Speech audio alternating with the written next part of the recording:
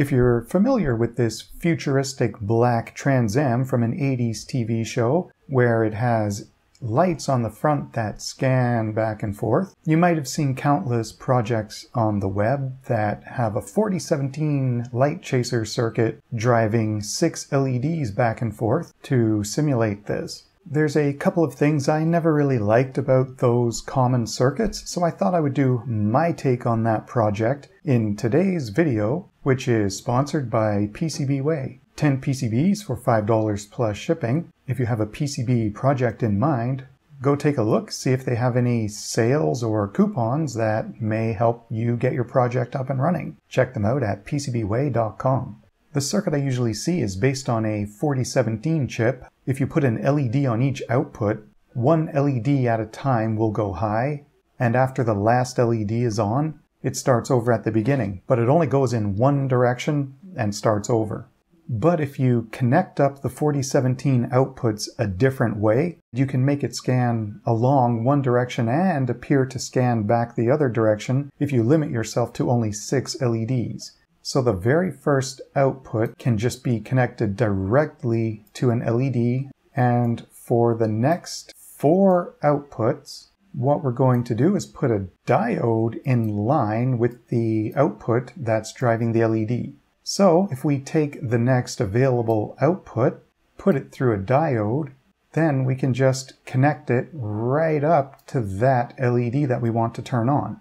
So now when this output Q4 or this output Q6 are high, it will turn this LED on. And because we have reverse blocking diodes here, we're not going to be trying to drive one output into another output. So whichever output is high is going to turn on this LED. And if we do that for those remaining 3 outputs, when the final output has gone high and turned on this LED here, and the sequence is ready to start over at Q0, this LED comes on, and we start going forward along here again. So it looks like we're going back and forth instead of just one direction and repeating. So it looks like this. But the problem with this is the car actually had 8 lights on it, not 6. In my schematic, I have it set up with 8 LEDs that I control with a couple of 4017s. And the other thing I wanted to improve upon, the lights on the original car wouldn't turn off immediately. They would die out while the next ones are coming on. So it would sort of leave a trail going back and forth. So I'm using a little driver circuit with a transistor so that I can turn on the LED relatively quickly when it's time, but when it turns off and the next one comes on, the previous will still be fading out.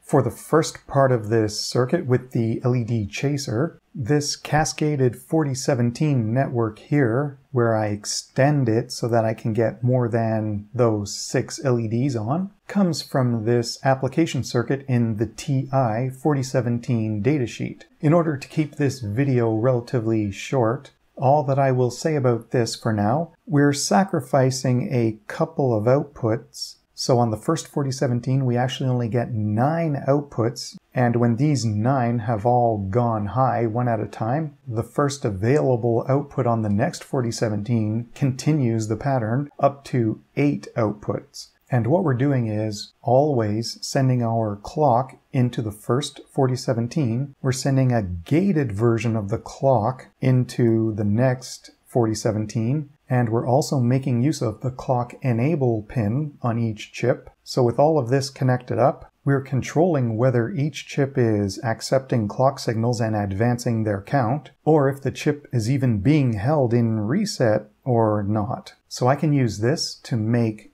an LED scanner that can do enough LEDs that I can go back and forth in a scanning motion with a total of 8 LEDs. That's what I have connected up here. I'm using a typical 555 A-stable oscillator, and that clock comes into my first 4017.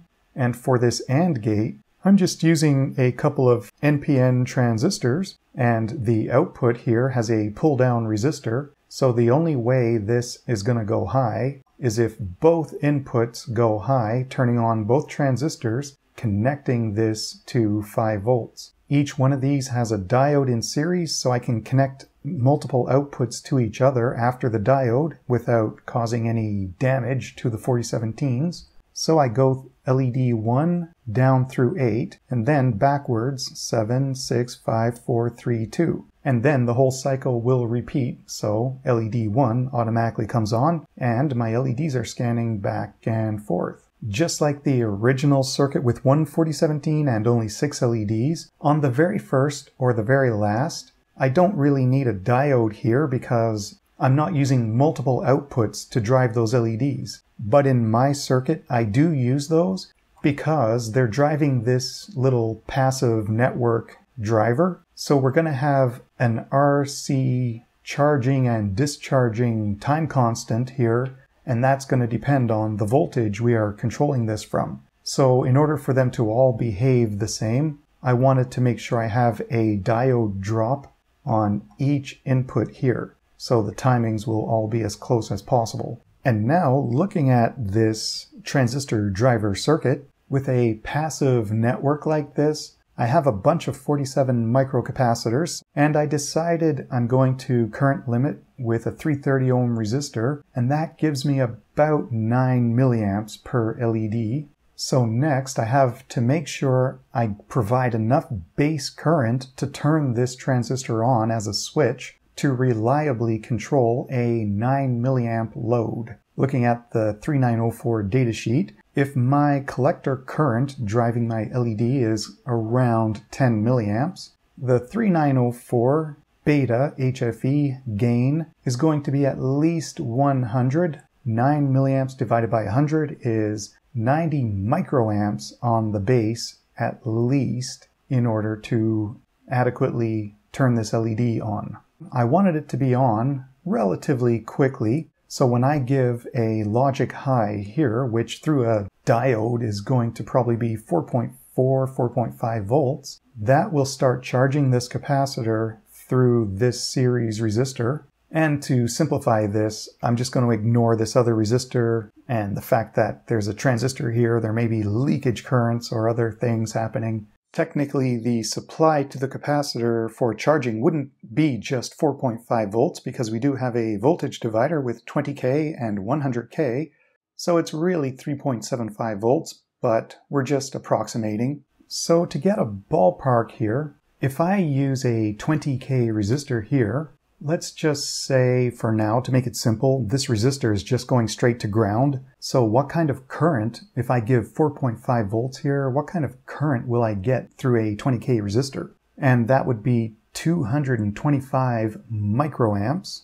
Of course, there's going to be some current going through this resistor and some going through the rest of the circuit, as long as I have at least 90 microamps left over going to the base here to turn on this transistor. So I just kind of played around with all the values of parts I had available and what kind of results I wanted. So plugging that into a capacitor charging calculator, we're starting at 0 volts. We're giving it 4.5 volts to work with, 47 microcapacitor, try out a 20K resistor, and I just chose a time of 0.2 seconds. This is for how long it takes to turn on the transistor. I calculate and it tells me what voltage the capacitor is going to have charged up to after 0.2 seconds, and that's about 0.86 volts. So that would be the voltage right here on this base resistor. So if it takes about 0.7 volts on the base to emitter to turn this transistor on, and I've got this capacitor charged up to 0.86, that's enough to turn on the transistor after the 0.2 seconds. And now I just have to figure out what kind of base resistor that I want here to be able to turn on this transistor with at least 90 microamps. So let's double it to around 180 microamps to be sure we have enough current. So we can calculate this resistor now. We have 0.86 volts minus the 0.7 volts that will be on the base divided by 180 microamps target current through it, 900 ohms. Well, I have lots of 1K resistors. The voltage across the resistor divided by a 1K resistor, so that's 162 microamps, and that's more than the 90 microamps needed to turn this on. The purpose of this resistor here is to discharge this capacitor when it's time for the LED to turn off. So I'm going to go with 1 second, ignoring everything else around here. We're just looking at this resistor discharging this capacitor. And keeping in mind, this input here is not being pulled straight to ground when it goes low. Since there's a diode in line here, when the 4017 goes to ground, this diode is reverse biased, so there's going to be some small leakage current here, but essentially this is going to look like it's floating. Some current will go through the transistor, but we're looking for the impact of a resistor to ground here. So going back to this calculator, we know we had charged up to 0.86 volts, and since the transistor's base needs 0.7 volts to turn on, we're just looking to discharge from 0.86 volts down to the 0.7, and below that the transistor will be turning off. So we want to slow down the turn-off process. And since we are trying to discharge, our supply voltage is considered 0 volts. 47 micro, we're going to say 1 second, and we calculate for the missing resistance needed. That turns out to be around 100K. So ignoring all other discharge current paths, with a 100K to ground here, it'll be about 1 second to discharge from the 0.86 volts down to the 0.7 to keep this transistor on. Then the LED will be turning off as we continue to discharge. And by having this base resistor here, not only are we setting the amount of current here to turn the transistor on, we're also giving us that ability to charge this capacitor up beyond the base fixed 0.7 volts and have the rest dropped across this resistor. And when the capacitor is discharging, it can't just try to dump a whole lot of current into the base here, giving us all kinds of problems. So this just gives us all kinds of control that we can tweak the turn on and turn off time, keep everything behaving. While this capacitor is charging up and the voltage across it is rising, there's something else to consider. For example, when the voltage at the base gets to be 0.7 volts, so the transistor is turned on, and if we say we have a 1K resistor here on the base, targeting a base current of 180 microamps at 0.7 volts, so that will give us an impedance of about 3.88K from base to ground. So when you consider that in series with a 1K resistor in our example, we really have about 4.88K in parallel with this 100K resistor. So at that point, with the transistor turned on, changing the impedance characteristics of this network, 4.5 volts through a diode, going through this new simplified voltage divider, we'll get about 0.85 volts right here at this capacitor. So that's what we would see in our circuit as a steady state charged up value. If it was just a 20K series resistor charging a capacitor, then we would get up to eventually the 4.5 volts. So with all these things in mind, I just kind of chose part values until I got the result I wanted. We're just trying to look at it and explain where it's all coming from. And this may look like a disaster, but I set this circuit up in Tinkercad with a whole lot of ammeters and voltmeters, even a little primitive oscilloscope. So right here there's a switch. Right now it's off, it's on ground, so this diode here, the anode is pulled to ground. Diode is reverse biased.